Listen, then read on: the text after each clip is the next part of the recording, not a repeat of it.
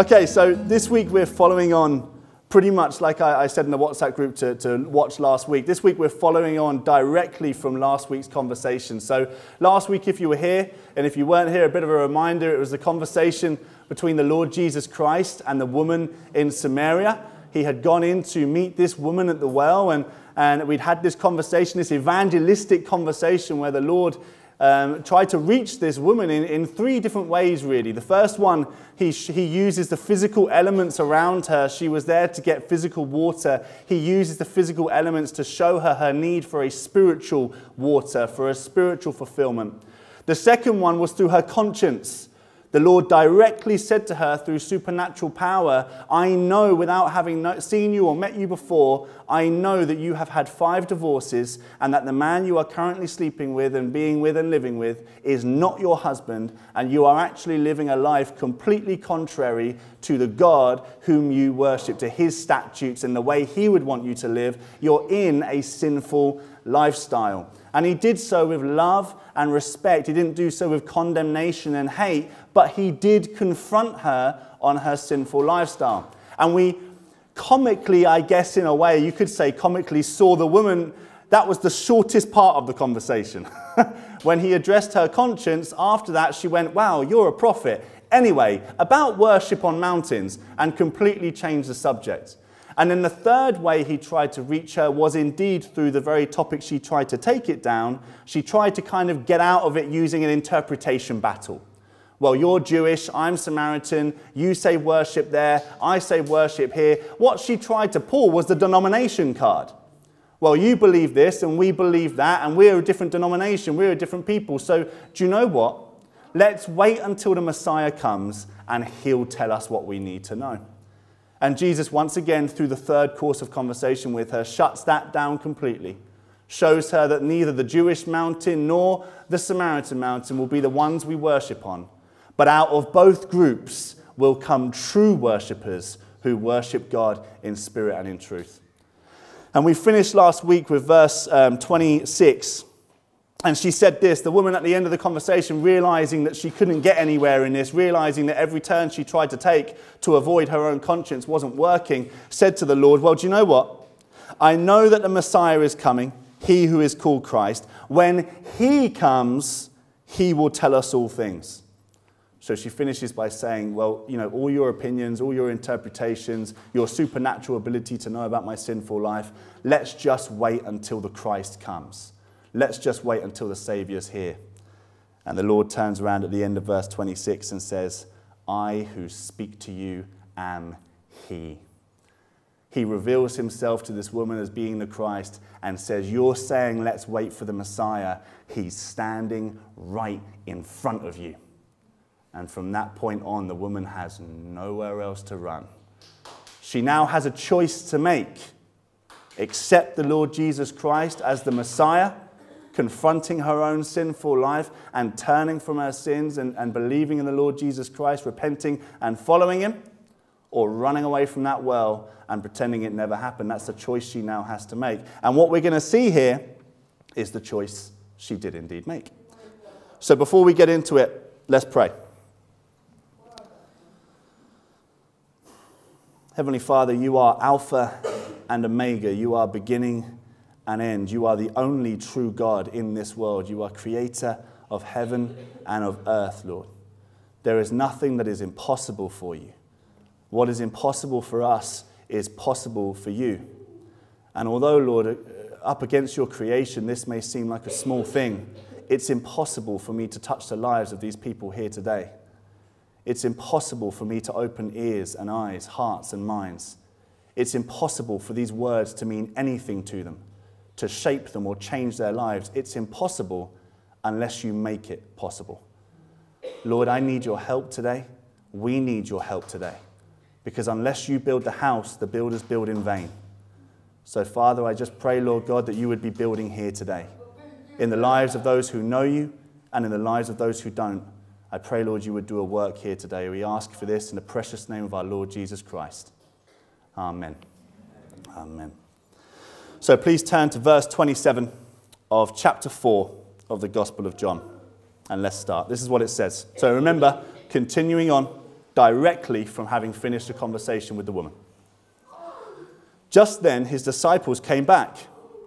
They marveled that he was talking with a woman. But no one said, "What do you seek?" or "Why are you talking with her?" So the woman left her water jar and went away into town and said to the people, "Come see a man who told me all I ever did. Can this be the Christ?" They went out of the town and were coming to him. So the disciples have gone into what is known as ancient Shechem, or Sychar as it's now known, the capital of the Samaritans. And the disciples are coming out of that city and they're coming up to the well and they've gone to get food. The reason Jesus was left there by himself is they've gone into this city to get food, to get lunch, to get whatever, to help the group they are as they're traveling to eat. Something that, by the way, I'm sure the disciples must have resented quite a lot, because as being devout Jewish men, they were smack bang in the middle of a place that, as we discussed last week, any devout Jew would never walk through Samaria, let alone talk to Samaritans. It would be seen as unclean. It would be seen as detestable. They were actually seen as more unclean than Gentiles. So for these disciples to go into the town and get food would have been something that they most probably very much struggled with, to be talking to these Samaritans and buying things from them. But they come back, and it says straight away that they marveled that he was talking with a woman. Now, we talked a bit last week about the very stout rabbis who, if their mother, their daughter, their sister was in the street with them, they wouldn't talk to them. They wouldn't be seen to associate with women, even of their own relation, even their own wife. They would ignore in public because it was so unclean to be seen doing so. So the disciples come back, and they're not just marveling that he's talking to a Samaritan. It doesn't say Samaritan. It says they marvel that he's talking to a woman. They can't believe it. What are you doing, Lord? That's just not what we do. You're now unclean. That's just not good, right? But I love what it says afterwards, and it just shows the respect and the reverence that Jesus oozed out of his life. It says, "But no one said, 'What do you seek?' or 'Why are you talking to her?'" So basically the disciples weren't about to confront Jesus on what he was doing. They may have thought these things in their heart, thought these things in their minds, but they weren't about to tell Jesus, "Hey, what do you think you're doing? What were you playing at? You shouldn't be talking to her," because Jesus was their rabbi. He was their Lord. He was Jesus Christ. And so they don't confront him, but they certainly do think it in their hearts and minds. And we would be foolish to think that Jesus didn't know that they were thinking it. Of course he knew that that was what was in their hearts and their minds. He was teaching them through the way he lived. And I just want to very quickly, as we move on, very quickly point something out, that Jesus taught his disciples greatly through his words. But he taught them no less and no more through the example that he set. The way he lived was just as much a lesson to the disciples as the lessons he taught them from his mouth. In fact, the way he lived only backed up the lessons he taught them from his mouth. And just a bit of a note, because today is going to be very heavy on evangelism. Godly living is a type of evangelism. The way you live can speak to people just as much as what you say. And sometimes, if done wrong, what you say can mean nothing if it's completely contradicting of the way you live. So bear that in mind with your evangelism. If you think, I've got to tell them, you have got to tell them, but you can also at the same time show them through the way you live, through that godly living. And Jesus here was given an example to the disciples, not just in word, but also in action. Now it says here, so the woman left her water jar and went away into town and said to the people, "Come see a man who told me all that I ever did." Now the Bible doesn't include things for the sake of it. It doesn't not include things for the sake of it. There's no wasted words. The Holy Spirit has inspired each and every letter to be in Scripture for a purpose. I believe that wholly and truly. And it's not leaving this in by accident. It gives us a description that the woman left her water jar. That's there for a reason. The Bible's trying to tell us something. Bear in mind, this woman has come at the heat of day by herself, which, as we talked about last week, would have been very unusual. She was an outcast of an outcast society because of the lifestyle she was living. And she came to get water. She was thirsty. Her mouth was dry. She was dehydrated. She wanted some water. She needs it. Human beings, 3-4 days without water, they're dead. So she's traveled potentially miles to get to this well, has to carry the bucket all the way there, carry the bucket all the way back. And after having talked to Jesus, having had this discussion where Jesus says, I know you want this physical water, but then you're going to thirst again. I can give you water that lasts for eternity. And he's talking about the Holy Spirit, to which you will never thirst again. And the woman leaving her bucket, leaving the very thing she's going to collect the physical water with, is a sign here that something's touched her heart.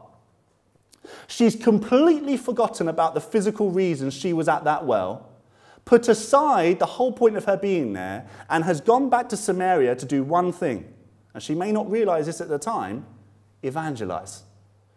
Really kind of accidentally evangelizing, really. But she's gone back to evangelize. So for me, when we have a look at this lady's heart and what's happened to it, already we're seeing something has changed from the fact that she didn't say, okay, wait a minute, let me just get some water out. Let me just get the water, then I'll make my way back to the city. She leaves the water, she leaves the bucket, she goes back to her city, and what's the first thing she starts doing? I think I've just met the Christ. Something in this woman's heart has changed. She is not the same woman she was when she arrived at the well that day. Something has changed inside of her afterwards. And she says to the people, come see a man who told me all that I ever did. I love this bit. Now, we started off by talking about the 3 conversations Jesus had had with her. It was one conversation, but I split it into 3 because it's 3 different subjects, 3 different subject areas they tackle in the conversation. And the area where Jesus confronted her sinful lifestyle was by far the shortest part of the conversation. He said, go get your husband. She said, I have no husband.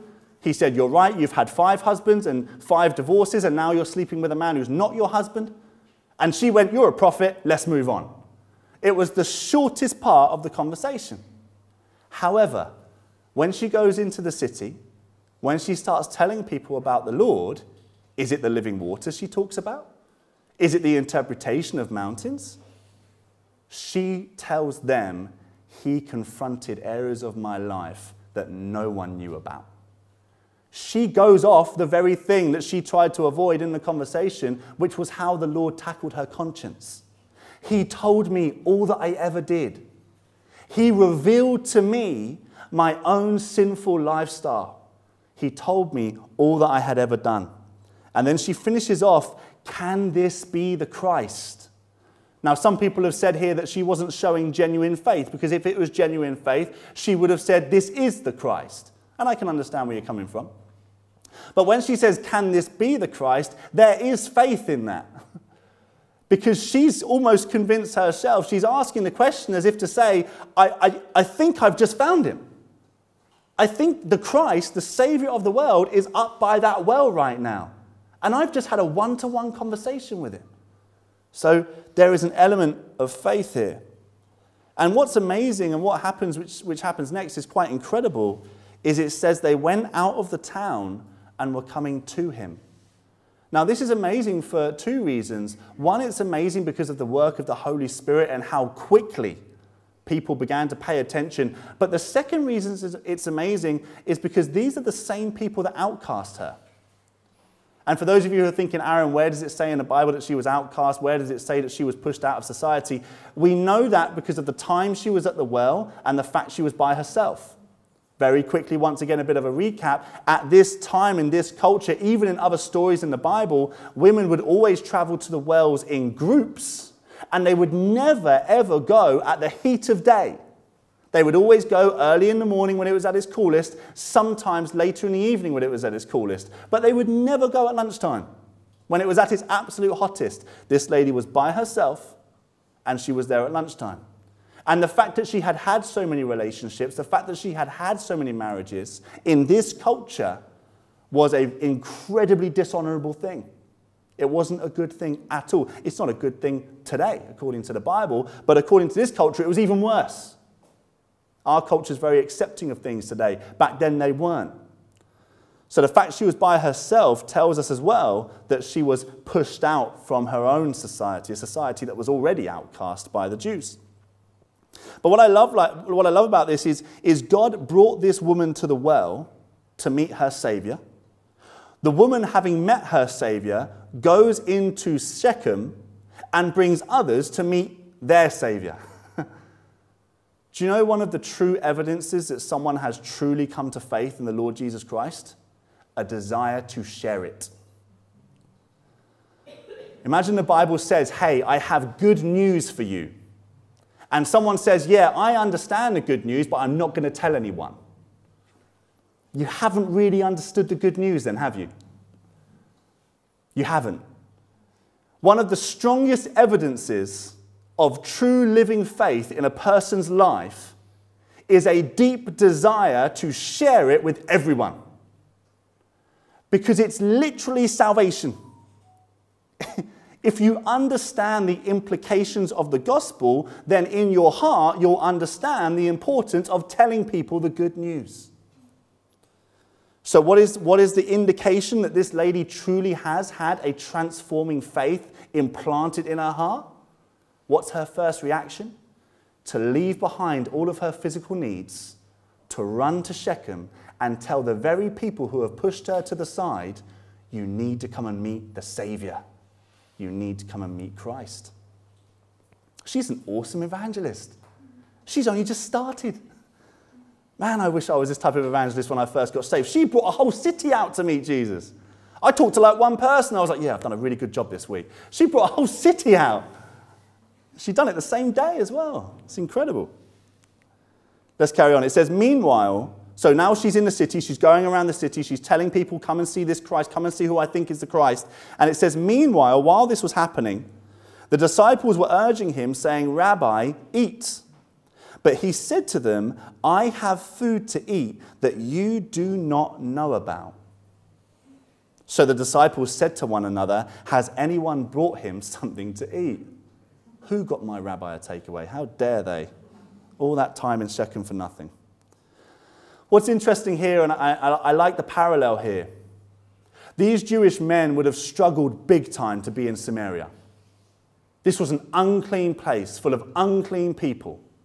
And if you want to understand the background of that, have a look at last week's sermon. We went into detail in the history of the Samaritans and why they were viewed, how they were viewed. But the disciples would not have enjoyed being there. And I know you might say, but Aaron, that's a bit of an assumption. It's not an assumption. These were devout Jewish men. Some of them were John the Baptist's disciples. These were devout Jewish men. They would not have wanted to have been in that place. And they would have looked down on the Samaritans an awful lot as people beneath them. But do you know what's amazing about this? The woman, when Jesus said to her about the living water, said, well, where is this living water? Give it to me so that I'll never thirst again. She only saw the physical element. She didn't see the spiritual element. But guess what? His very disciples made the same mistake as the woman. They were no better in their understanding. They were no better in their knowledge. He said, I have food of which you do not know. And they said, who's fed him? He said, I've got living water that you need. And she said, give me a drink. They were no better off. They understood no more about Christ than she did at this very time. In fact, I'll go one step further. I would actually say at the end of this, she understood more about Christ than them. How incredible is that? At this point in time, this Samaritan woman knows more about Jesus than the 12 disciples do. That's pretty incredible, right? And there they are looking down on the Samaritans and looking down on her because she's a woman. It says the disciples said to one another, has anyone brought him something to eat? And Jesus then explains to them this food he is talking about. My food is to do the will of him who sent me and to accomplish his work. Jesus says, what feeds me, what drives me, what nourishes me is doing the will of my Father in heaven. That is what feeds me. That's what nourishes me. That's what keeps me going. And even though he was exhausted at this well, when he first got there, it says that Jesus was weary, he was exhausted, most probably thirsty and hungry. Doing the will of God has overridden all of those physical qualities. Because to do the will of God is what is absolute priority to the Lord. But I want you to notice something, that he does say to the disciples, you don't know about this food. At this present time, Jesus says to the disciples, you don't know what it is to do the will of my Father. Of this food, you don't know. You've never tasted it, and you don't understand it. Once again, please remember, the disciples were with him for 3 years. And a lot of what they were taught only became true in their hearts and their minds after Jesus had resurrected, especially at Pentecost. A lot of the things that Jesus said came back to them after his death. And they spent much of their time with Jesus over the course of that 3 years not understanding. Many of them, even right up to the end, thought that Jesus was going to be the type of King David who was going to conquer the Romans and free Israel.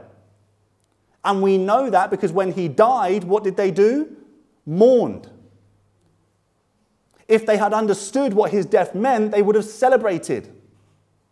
But they mourned because they didn't understand. They thought, we've just lost our Savior. We've just put 3 years into this guy. We've followed him. We called him Lord. We called him Christ. And he's dead? Now what? Many of the disciples did not fully understand until afterwards. Even when John the Apostle went into the tomb to see the risen Christ gone, he was the first in there. It says when he saw it empty, then the words of Christ came to him about the resurrection. It was only when he was in the tomb and saw it empty that then he realized. So as we read through the Gospel of John and we see many conversations between the disciples and Jesus, don't be surprised. These men are not yet the apostles of Christ. At this present time, they are the disciples. Jesus is making them into the apostles. Making them into the apostles. And he says that they do not understand, they don't know what it is to do the will of him who sent Jesus. They don't know what it is to do the will of the Father. And I just want to quickly make something clear, and it may seem like a bit of a confusing statement. I'm going to try and explain it as best as I can. There is a difference between being in the will of God and doing the will of God. I'm going to try and explain this. Pharaoh in Egypt, according to Romans chapter 9, we are told was doing only what God willed him to do. But Pharaoh, in his heart, wasn't out of reverence, respect, and love saying, I'm going to do what my Father's will is in heaven. So Pharaoh was in the will of God, the sovereign plan of God for creation, but Pharaoh was not out of his own love for Christ, out of his own desire to do the right thing, doing the will of God. So the disciples right now are in the will of God, but Jesus says you do not yet know what it is to do the will of God. You do not yet know what it is to obey the Father and do what he tells you to do. You do not yet know. He carries on and says to them, do you not say, there are yet 4 months, then comes the harvest? Look, I tell you, lift up your eyes and see that the fields are white for harvest. Now, this is a proverb at the time of this culture, which I'm going to explain to you. When he says there are yet 4 months, then comes the harvest, he says, you guys use this proverb, and this is what the proverb means. You've still got 4 months. The harvest isn't here yet. Don't rush. That's what the proverb means. The proverb basically means, don't worry about it, guys. We've got 4 months till harvest. Chill back, relax. Harvest will come in 4 months. We've got plenty of time. We've got plenty of time. Relax. Jesus turns around and says, no. Jesus says, you say this proverb, but I tell you that it's completely the opposite of that. Because look what he says next. Look, I tell you, lift up your eyes and see that the fields are white for harvest. The proverb says we have 4 months left. Don't worry about it. Jesus says the harvest is now. Not 4 months, 4 years, 4 weeks, 4 hours, 4 minutes. It's now. It's ready now. And just a really interesting point for you, which I love specifically. He says to them, look, I tell you, lift up your eyes. Now, please remember, at this moment, crowds of Samaritans are coming towards the well. They are leaving the city, coming up towards him to hear from him. And Jesus says to the disciples, look up, look up, look who's coming. the fields are white for harvest. These people who are making their way to the well right now, they're ready. They're ready to receive salvation. They're ripe. They're ready to be reaped. Look up. This is the work I'm going to give you. This is the work. Remember what he said to Peter, the fisherman, not the theologian, the fisherman. He said to him, you fish for men. You fish for fish. I'm going to make you fishers of men. I'm going to make you reapers of people's souls for the kingdom of God. Look up. The fields are white for harvest. And it's a beautiful thing because remember, they're looking at Samaritans. These disciples are looking at people they would never associate with. But Jesus breaks down all racial barriers, all cultural barriers.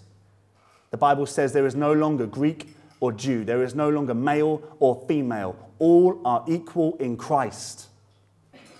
We live in a world that is desperate for equality. Do we not?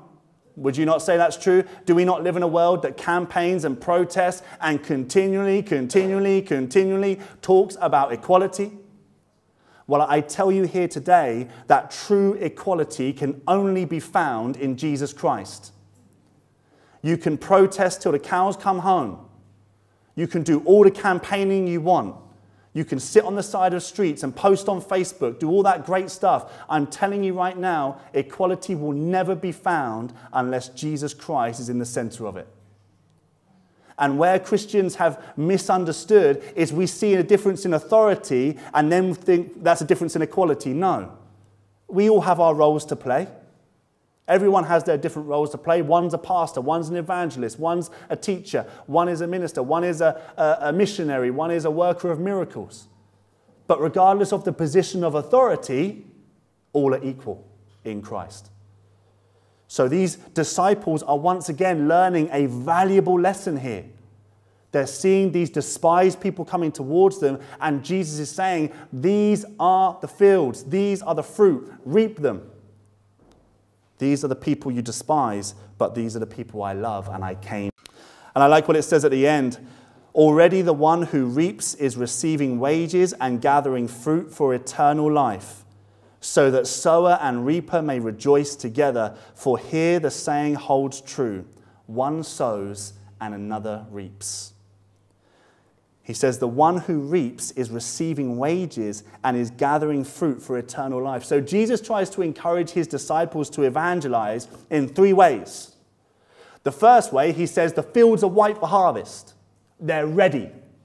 I'm telling you they're ready. Go out. The second way, he says you're going to receive a reward. You're going to receive a wage for what you do here. For the diligence and devotion that you personally put into sowing and reaping, based off that, you will receive a wage for what you do. The wage is not salvation. Salvation's in Christ, but the wage is a reward. And each will receive depending on what they did in terms of sowing and reaping for the kingdom of God. And then at the very end, I love the last encouragement. It says that you will be gathering fruit for eternal life. Jesus' last encouragement is the wages I give you last forever. Wouldn't it be nice if your jobs gave you a wage packet that lasts forever? How chilled would we all be, hey? I worked one day and now I'm sweet for eternity. Right? I'm not telling you to evangelize for one day, by the way. But the point I'm trying to make is Jesus incentivized by saying this has eternal value. So let me make something clear. It doesn't matter what career you have, what career progression you want, what contract you're fulfilling. There is no work that you will ever find more satisfaction in than doing the work of God. And there is no wage you will ever receive on this earth that has more value than the wage that God can give you for doing the work of God. It's a beautiful, beautiful thing. And at the very end, he says, so that the sower and reaper may rejoice together. There are different roles in evangelism. We do play different roles. And I have an encouragement for some of you here today, because some of us, hopefully most of us, are reapers. But there also may be among us, and we probably all have done our fair share of sowing. But I want to encourage the sowers in the room, because out of the sowers and the reapers, I'm going to put it out there, the sowing is harder. The sowers have to till the ground. I've done quite a bit of groundwork in my building days, and I can tell you now, digging up soft soil and digging up hard soil are two different things. This one over here sucks. It really does. But there are people we can come across, there are people in this world who, because of their sinful lifestyles, because of what they've been through, because of how they've been raised, the soil of their lives is like concrete. And so God sends a sower to break it up. And it takes time, sweat, blood and tears spiritually. And then they sow seeds while doing so. So the work of the sower is the tougher job. The reaper comes along and just collects the fruit. Fantastic. I remember a pastor talking about Billy Graham. Many of us know who Billy Graham was, the famous evangelist. And regardless of your opinion, I think he'd done a lot of good stuff, a lot of good work, and saw a lot of people come to Christ. Some of the people in this room came to Christ through Billy Graham. But Billy Graham was a reaper. He turned up at a city. He preached to 250,000 people, or 100,000 or 50,000. And thousands of people came to Christ. He got up. He went to another city. He didn't take them with them. He left them. Who to? The pastors, the ministers, the churches. But those thousands of people who gave their lives to Christ in that moment, do you think that was the first time? Or do you think behind the scenes there were dedicated, devoted Christian sowers who had been trying to break down those barriers, trying to sow those seeds for a long time, and all Billy Graham did was water them, and God gave the growth? Billy Graham was a reaper. And the reapers are often the ones who are seen, the ones who can be seen reaping. But the sowers are often the ones who go behind the surface and for many, many years, many months, many days are breaking up the hard ground and laying seed. So an encouragement to you that if you find yourself sowing, it doesn't mean that there isn't any fruit attached to it. You just might not see it. Truth is, you might just not see it. But sow faithfully that one day someone else will come and reap it. And there are times, by the way, that you can be both. Sometimes you are sower and reaper. And he says, for here the saying holds true, one sows and another reaps. The Apostle Paul in 1 Corinthians chapter 3 was talking about a similar thing. He was talking less about individuals and more about churches. But the Apostle Paul says, I planted, Apollos watered, but God gave the growth. So neither he who plants nor he who waters is anything, but only God who gives the growth. So Paul just gives us a lovely, lovely, simple analogy. I can sow all the seeds in the world. I can water and water and water. But unless God moves, unless God gives growth, we do so in vain. And earlier I prayed in the Psalms, if a builder builds the house without the Lord, he builds it in vain. So when we are sowing seeds, when we are reaping fruit, when we are watering, bear in mind, it should be saturated from beginning, middle, and end with prayer. Don't try and do the work of God without God, because it won't work. I love what Paul says here, because as many of you know who may be here from the beginning, Matt Cotman planted this church. Neither myself nor Vlad had any hand in planting this church. And the pastor before me, Vlad, watered it, and I'm continuing to water it. But the only reason we have seen any growth is because God is the one who gave it. So that neither myself, nor Vlad, nor Matt, nor any of you can boast, because it is the work of God that we have seen any growth at all. Jesus carries on, I sent you to reap that for which you did not labor. Others have labored, and you have entered into their labor. So he says to the disciples, is a humbling fact here, by the way, you are only entering in to a work that others have been doing for a long time. Now, there's different interpretations here. I think all of them have an element of truth to them. Some say that the laborers he's referring to are the prophets. The labor of the prophets, paving the way through prophecy, preparing the way. Some say the laborers are also John the Baptist. I completely agree with that. He labored through his preaching about repentance. He labored through baptism of water. He prepared the way for Christ. And I would actually go as far to say that our Lord Jesus Christ labored. Did he see the fruit of his labor in his fleshly state? No. He saw it from heaven. But the fruit came after his death and resurrection. So he was laboring and sowing seeds everywhere he went. So he says to the disciples, please don't think this work started with you. You are taking part, you are entering into what other people have prepared, what other people have labored for. You are joining the workforce. You're not starting the workforce. It's a humbling fact, and it's a humbling fact for us as well. God willing, we may one day see a revival in this area of North Leatherhead. I pray and hope we will. And I pray and hope that we continue to see a revival in our own hearts and our own minds.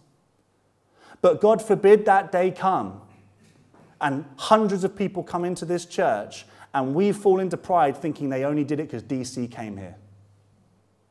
Because we in this area are new compared to the tens and twenties of people who have labored for North Leatherhead for 15, 16, 20, 40, 50 years.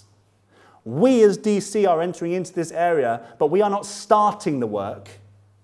We are joining work that has already taken place. It's a humbling fact.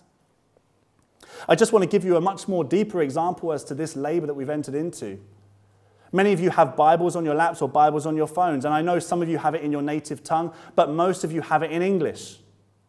The only reason you are able to read your Bible in English today is because God used a man called William Tyndale in 1556 who died on a stake, was strangled and burnt alive for translating the Bible from Latin to English.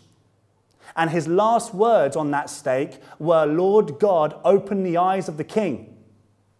He prayed for the very king who was killing him as he died. You and I are able to enjoy the privilege of reading our Bible in English because hundreds of years ago, God used that man to do so.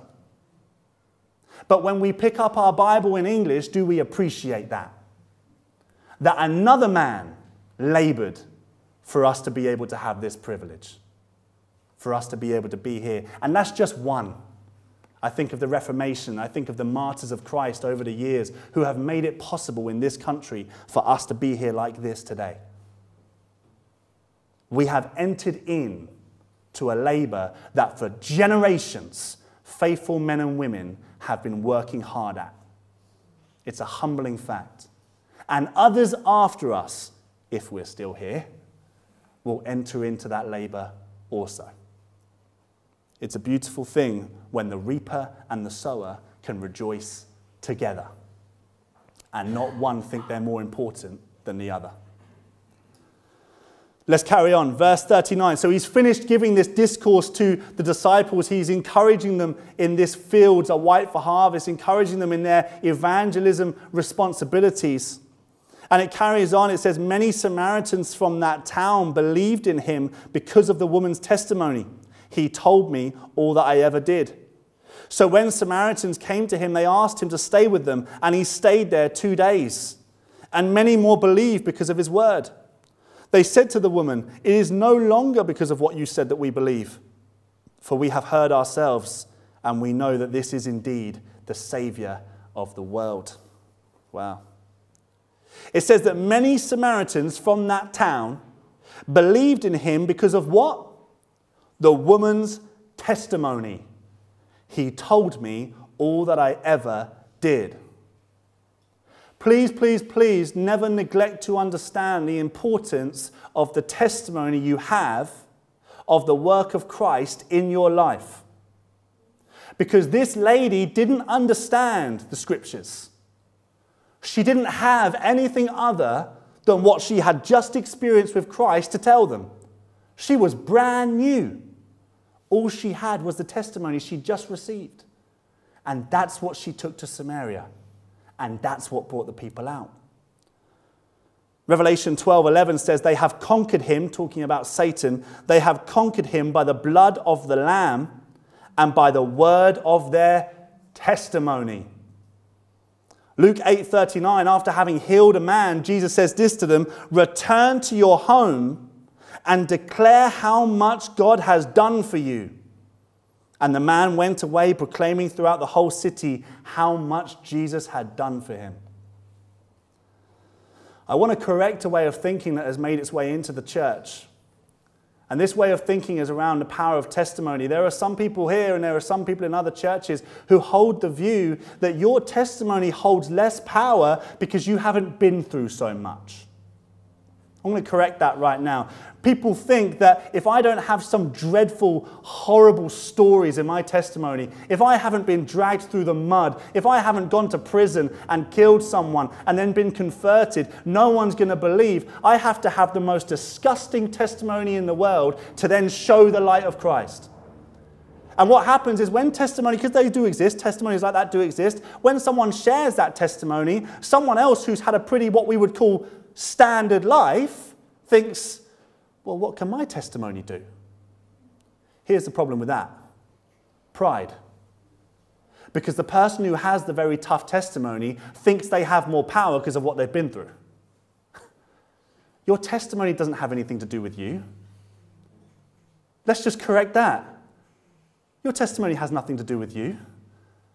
Your testimony is all about how Jesus Christ saved you.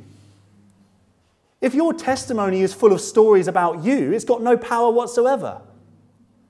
But if your testimony is full of how Christ saved you, how he led you, how he changed you, and then you use the stories to say, Christ changed me from this, Christ saved me from this, he led me from this, that's a powerful testimony.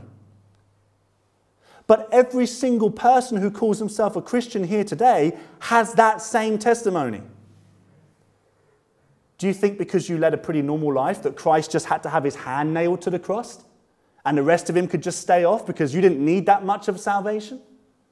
I didn't go through all the stuff they went through. I'm not that much of a sinner, so I just needed that. That was enough. No, he needed to die for you all the same, just like he needed to die for me. And if you've lived a normal life, you're still a normal sinner. Yeah? And if you've lived a terrible life, you're still a terrible sinner. Christ didn't come to save you from terrible circumstances. He didn't come to save you from normal circumstances. He came to save you from sin. And if you are a Christian here today, your testimony is you have been saved from sin. That's your testimony. You don't understand testimony if you think your testimony has to have horror stories in order to have power. There are Christian children raised in Christian homes who can share the testimony about how Christ saved them from sin because they are still sinners, and it can have just as much power as someone raised in an orphanage, someone raised under abuse, someone raised under different circumstances who said, Christ saved me. Because what did Christ save him and him from? Sin. They both have that in common. So don't underestimate the power of your testimony, and make sure you understand what your testimony is. It's not a story about you. It's a story about Christ saving you. I guess I'm doing something right because I'm getting a lot of amens. That's good. That's good. That's good. He told me all that I did. So when the Samaritans came to him, they asked him to stay with them, and he stayed there 2 days. And many more believed because of his word. They said to the woman, it is no longer because of what you said that we believe, for we have heard for ourselves. Now, Jesus Christ stays in this city 2 days. That's a very strange thing. Once again, Samaria, it's enough just to be in its presence of Samaria. Now he stays there for 2 days. That's unheard of for a Jew to be staying in the city of Shechem for 2 days. And what I love here is what they say to the woman. We believed because of your testimony. But now we believe because we've heard him ourselves. It is a beautiful thing when you share the gospel of Jesus Christ with someone, when you share your testimony and you can see that God has given them the belief, given them the faith, and they think they know what you're saying is real. That's a beautiful thing.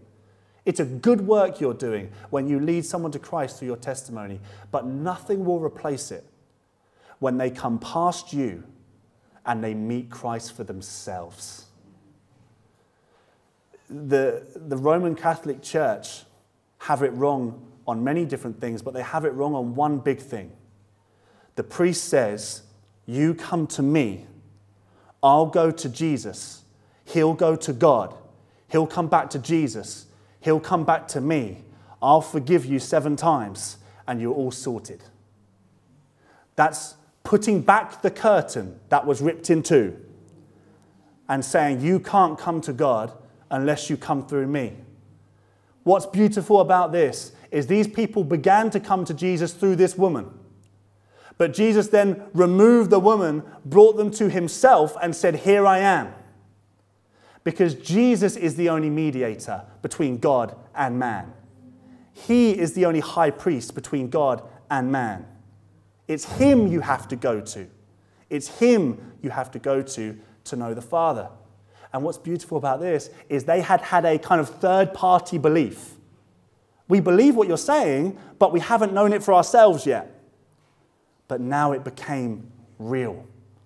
Now it became about their one-to-one relation. They no longer needed the woman. And she no longer needed them. They just needed Christ. And that's not to say that as a family we don't need each other. But when it comes to your salvation, because that's what we're talking about here. I'm not talking about encouraging each other or loving each other. When it comes to salvation, you just need Jesus Christ. It is no longer because of what you said that we believe, for we have heard for ourselves. And the last bit is quite incredible. And we know that this is indeed the Savior of the world. Just to highlight how incredible this is, not one of the disciples has made that remark yet in his ministry. Not one of the 12 disciples has come to that place yet where they have turned around to him and said, you are the Savior of the world. And these Samaritans, these people who are most despised, have stood before the living Christ and acknowledged, you are our Savior. Now, I do want to make something clear. Did they fully understand the means in which he would save them? No, they didn't. They didn't fully understand that he was going to die for their sins. They didn't fully understand he was going to resurrect. They just knew and believed that however he was going to do it, he was their Savior. And although we don't hear from these guys again, we can guarantee that when he does die and resurrect in the years to come after this, because that belief, that faith is already there, it's only cemented by the gospel of Jesus Christ, by the good news that is spread out through the land. And just to reaffirm that, in Acts, Philip, guess where he goes? Samaria. He goes back to these people. And guess what he does? Preaches the good news.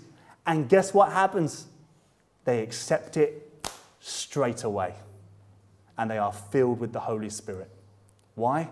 Because years before, they'd already met their Savior. They'd already met him. They'd already met him. Now, there's a beautiful application to this. We're finishing there, but there's a beautiful application to this. And I would like to encourage my fellow Christians in the room. And I believe that this application doesn't just come from this scripture, but I believe this application has real meaning for the time we're in right now. I would even go as far to say that it's a word from the Lord himself from scripture. And this is it. The fields are white for harvest. Now. The people are ready now. Many people think this season of COVID we've just come out of was some evil, satanic thing. And hey, I'm not about to get into that debate with you. But I do want to say this. Whatever it was for, whatever evil purposes Satan designed it for, it was a fertilizer. It was a shaking of a tree. I got a call this week from a random number. I was sitting at my desk doing work. I got a call from a random number, answered it. Hi, this is Aaron. Can I please be baptized? I'm not making this up. Sorry, who's this talking? I want to be baptized. Okay. And after having had the conversation with this lady and her gentleman, they basically testified to me that the last 3 years have been such an eye-opener that they'd gone to a Bible they had in their closet, they'd started reading it, and they started, lo and behold, with Revelation. And as they started reading Revelation, they became more and more aware that something was missing in their life, and they went on a forum and said, we need a church, we need someone to baptize us, and they found Disciples Church. They rang me that day and said, help. I didn't go looking for them, they came looking for us. Because the harvest is ready. People are ready. They are searching for truth. They want to know what this life is all about. There's never been a time in history where people have been so ready for Jesus Christ. And we as a church, and I hope the other churches join us, but if they don't, I don't care. We as a church are going to step out into this harvest. Because what is the point otherwise? You want to come to Sunday service for the next 10 years and that's it? What's the point if we're hearers of the word and not doers of it? What's the point? These people in North Leatherhead are ready. They're ready to receive Jesus Christ. The fields are white for harvest. Jesus says the laborers are few. The harvest is plentiful. Don't blame a lack of evangelism on the harvest not being very good. The harvest has always been there. The laborers have been very few. That's the problem. The laborers have been very few. I'd like to encourage you this week, and this is where the doing of the word comes up. This is where we actually take a chance to live this out. I want to encourage you this week. I want to ask you to do something this week. As your pastor, I want to give you a mission this week. I just want you to tell one person the gospel of Jesus Christ this week. Just one. I don't want you to tell the person you talked about God on a regular basis and they already know it, you've already told them. I don't want you to tell someone you feel like turn to your neighbor and say, do you know the gospel of Jesus Christ? Okay, I done it. I don't want that. I want you to tell someone the gospel of Jesus Christ, and the person who's in your heart and in your head right now is probably the person you least want to. Probably the person you're most scared to. You know who God put in my heart when I was writing this? To ring my father-in-law. And it terrified the life out of me. But you know what I've just done right now? Made it that I've got to do it. Because otherwise I'm going to have about 80 people next week say, how'd your father-in-law hear it? No, I'm just a hypocrite. I'm just a complete hypocrite. But I'm going to ring him this week. For no reason. And I'm just going to say, Jerry, can I just share with you a minute the gospel of Jesus Christ? That's what I'm going to do. I'm going to do it. I'm going to text you when I do it. I'm building myself up for it right now. One person. One person. Tell them the good news this week. Tell them the gospel this week. And I guarantee you when you do, you will have a satisfaction that no food and no water in this world can ever give you. Because you will be doing the will of the one who sent you. And I know you might say, well, Aaron sent me. You're the one who have got to pray about it. God's Spirit will give you the person to share it with. I won't. God's Spirit will give you the person to share it with. And I'm going to start right now. For those maybe online or for those here who don't know the Lord Jesus Christ, I want to give a message of evangelism to those in the community and to those here who maybe aren't in the faith. And this is the message. If you're here today and you don't know God, I want you to know that God knows you. And He has known you your entire life, pursued you your entire life, has loved you your entire life.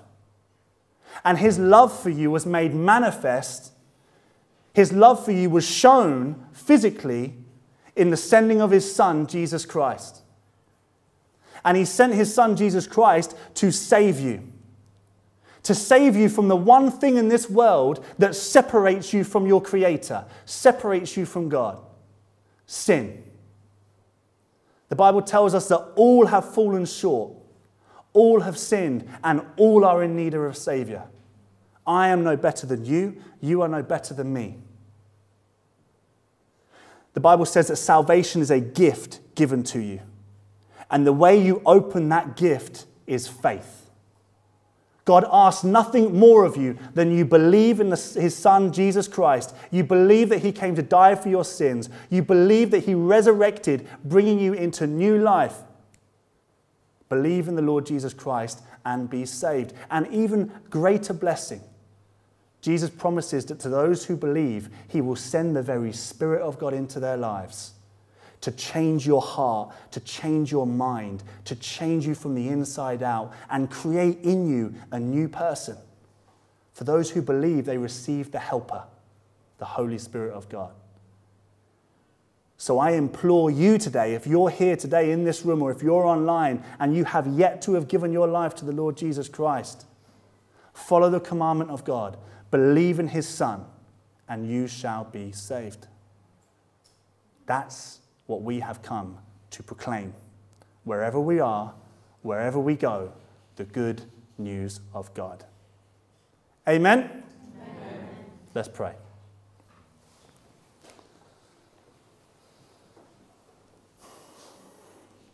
Heavenly Father, I believe today's message are not just words, but I believe your Spirit has accompanied them with power. And I believe the power is already filtering into the minds and hearts and souls of my brothers and sisters in this room here today. Lord, you know every single individual person you want these people to speak to. You have already told me mine, and I'm fairly confident for many here you've already told them theirs. Lord, I pray for boldness. I pray for courage. I pray for the desire to be there. I pray for your presence to join them whenever they take that step. I pray for the joy of Christ to fill them after having completed your work. Lord, I've asked them to tell one person. Lord, may it grow in the months and years to come to 2, 3, 4, dozens, hundreds, thousands. Lord, may we be like the lady in Samaria who went to an entire city and said, I have just met my Savior. Come and meet yours. Lord, I pray for power this week as they share the gospel as good soldiers of Jesus Christ, fighting the good fight of faith. Be with them, Lord, I ask and pray in Jesus' name. Amen. Amen.